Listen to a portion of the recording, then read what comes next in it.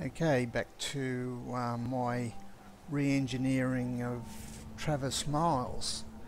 He currently has a gamma gun, which is great against enemies that don't have any much radiation immunity like humans, but it's not very good against other enemies like robots and things like that.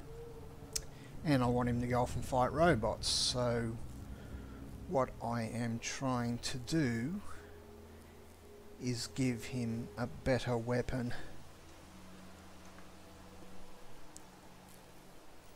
And it certainly has been a drama. I'll just show you what I've managed to get onto him so far.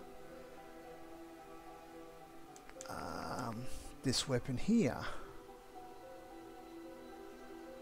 And all he needs is one shell, and if it all works out, that should be that should give him unlimited ammo to supply this weapon. I had to stop him using the gamma gun. To do that, I actually pickpocketed the gamma gun rounds off him, and because I had such a low chance of getting that to work, it took me about 5 goes to get that to work, but I finally got it to work. So you can see he's still holding the gamma gun. So let's give him an enemy and see if it actually works.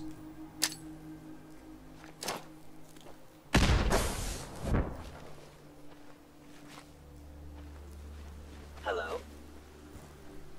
You must be targeted.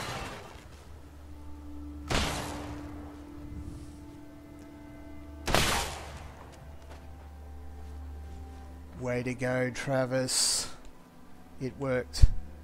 So, he now has an explosive shotgun. That's exactly what I want for him to go and wreck some robots. Anyway, this will be a short one, so goodbye.